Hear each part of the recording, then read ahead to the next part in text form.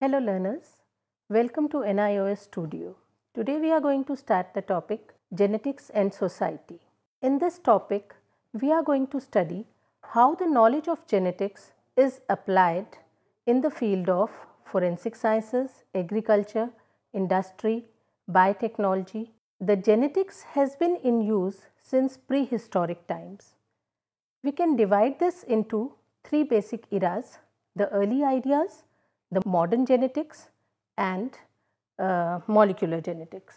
In early ideas, since the time of the 7000 before Christ or the 8000 before Christ, the people were selecting the animals and plants. The plants and animals were selected based on the desired characters like high milk producing, high yielding varieties. They were selected for domestication or the cultivation.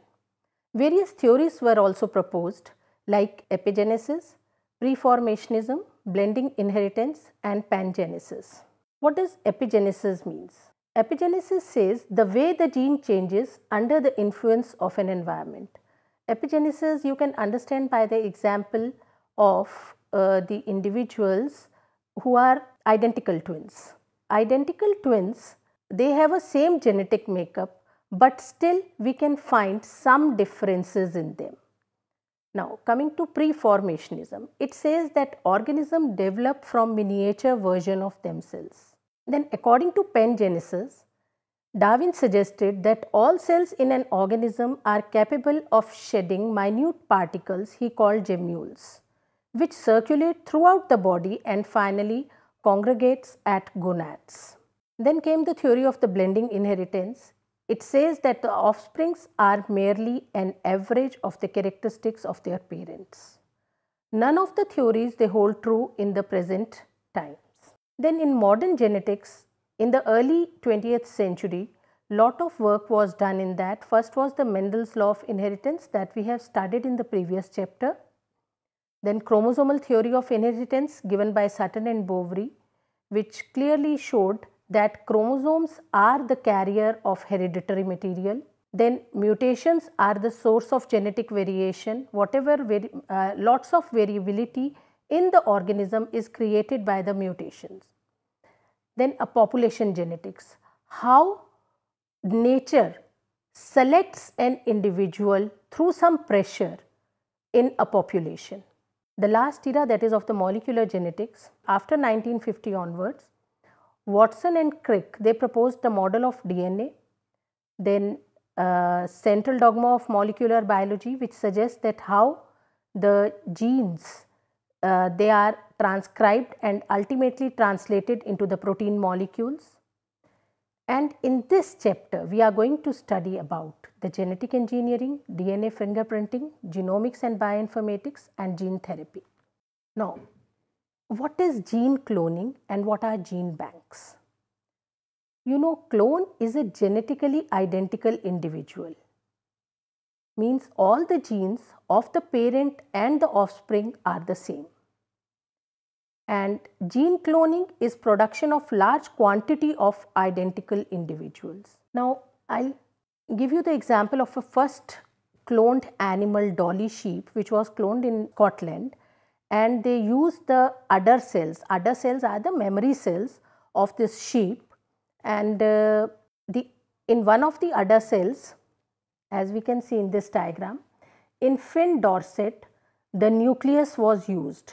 Okay, nucleus, the cell carrying the nucleus of the memory cell was used, and another Scottish black face, which was enucleated. These two cells were fused. The memory cells of these two sheep were fused through direct current pulse, and that fused cell, once it started developing into till the blastocyst stage, that the blastocyst is an embryonic stage of the development. At the blastocyst stage, it was put into a surrogate mother's uterus, and then it developed once it matured and the dolly was born. So this was the first example of a cloned animal. How it was cloned? That we are using only the cells from the nucleus of the memory cells which contains the chromosome. It's not a normal sexual reproduction. Here only the memory cells of the fin dorset was used, and the nucleus contained the diploid chromosomes in this organism. While in the sexual reproduction, we know that the gametes, they take part, gametes from two different parents, they fuse, and in this no such fusion of gametes takes place, and only one parent is responsible for the genetic makeup of the progeny. So, the dolly resembled the fin dorset mother completely because the genetic makeup is the same. What is recombinant DNA technology? Recombinant DNA technology is a series of procedures which are used to join DNA segment to produce new genetic combinations that are of value to science, medicine, agriculture and industry. In this, we can take an example of an insulin. The human insulin gene has been put into the bacterium, and now the human insulin is easily available in the market for the diabetic patients, which was not the case earlier till we had this recombinant DNA technology. Then gene bank. Gene bank is a collection of bacteria or bacteriophage clones carrying a desired gene from other organisms in their DNA, and they are stored at a very low temperature for their future use. Gene banks are, we can say, a biorepository which preserves the genetic material. In this, I have written that gene banks is a collection of bacteria or bacteriophage clones. It's not only this, but it goes beyond that. We can store the plant parts through tissue culture in a gene bank, and gene bank are very important in the present times because we know that due to this advancement in technology, the genetic variability, we are losing the genetic variability which has been created by nature, and nature selects the individual from the variability present in it. So, gene banks in the present times are very important. Now, what are the steps involved in the production of recombinant DNA? The first and the foremost is the isolation of the desired genetic material. We have to isolate the desired genetic material from a cell by activity of enzymes, because cell is made up of lot many things. It has RNA, proteins, carbohydrates, lipids. So, all these materials we need to discard to get a purified genetic material. Then comes the cutting of the DNA at specific location with restriction enzyme. So, what is the quality or the characteristic of restriction enzyme that is helpful in cutting the DNA at specific location? Restriction enzymes, they create the sticky ends. Now, because they are made up of palindromic sequences. What are palindromic sequences? These are the group of letters which form the same words when read both forward and backward. Example, Malayalam. If you read it forward, it is same M-A-L-A-Y-A-L-A-M, and if you read backward, the spelling are the same M-A-L-A-Y-A-L-A-M, Malayalam. So, it is a palindromic sequence. But in the case of DNA, the palindromic in the DNA is a sequence of base pairs that read same on the two strands when orientation of the reading is kept the same. In this slide, you can see that on the one of the strands of DNA, the purple one, that is from upper one 5' to 3' end, the sequence is GAATTC, and in the lower strand, the complementary strand, from 5' to 3' end, the sequence is again GAATTC. So, we can say it is a palindromic sequence, and the EcoR1 enzyme will cut it from the region between G and A on both the strands, as is it there in the slide. Now once the EcoR1 cuts this DNA, you can see in the lower portions of the cut DNA that on 3' end we have CTTAA and G has been separated, and in the pink strand, the lower pink strand, the CTTAA is there and G has been separated. So you can see that the flanking zones like this TTAA is the sticky end. This is the sticky end on which these sticky ends are created on the vectors as well as on the DNA which is to be inserted into this vector. Vector is basically a vehicle. It can be a plasmid or a bacteriophage which carries the DNA to the desired host. How this EcoR1 has been named. EcoR1, this enzyme is extracted from E. coli. The E, the first capital letter, stands for the genus and CO stands for the species, and R is the strain, and 1 is the order in which these restriction enzyme has been isolated. As we can see in this slide, there is a orange colored foreign DNA which is to be inserted into a plasmid. The plasmid contains the restriction site, and the foreign DNA and plasmid are cut with the same restriction enzyme, as I have explained in the previous slide, to make the sticky ends which will rejoin, which recognizes a particular sequence of DNA called a restriction site. The restriction site occurs only once in a plasmid and is located within the LAC-Z gene, a gene necessary for metabolizing lactose. Besides this, the plasmid also contains an antibiotic resistance gene so that we can select out the colonies.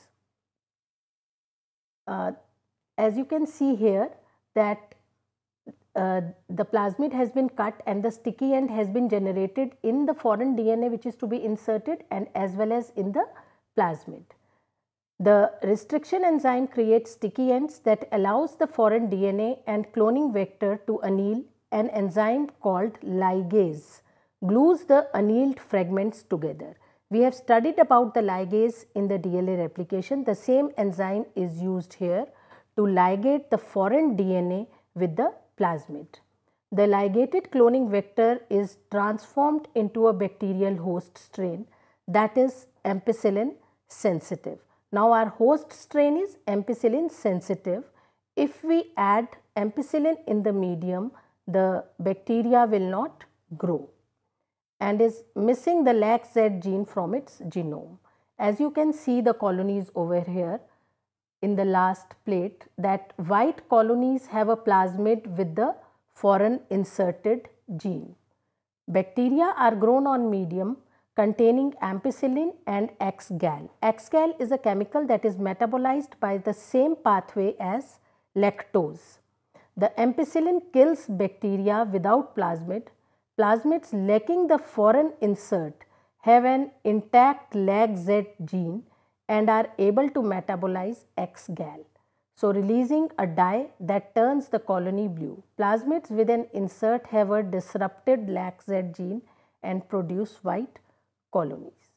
So that is how we will select out the transformed bacteria and use it for further, whether it is we have to generate some, say if we have added an insulin gene, we can put these bacteria and grow them in big bioreactors to get a lot of quantity of insulin, which can be later purified and packaged into bottles to be supplied into the market. Now, what is DNA polymerase chain reaction?